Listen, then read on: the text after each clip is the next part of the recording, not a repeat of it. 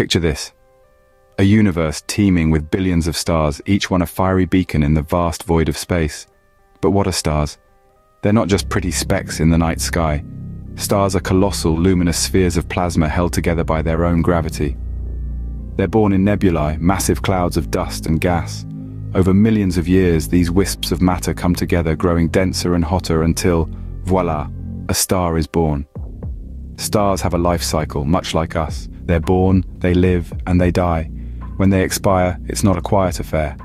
Some stars explode in a supernova, outshining entire galaxies for a brief moment. Others, like our sun, will swell into a red giant before shedding their outer layers, leaving behind a white dwarf.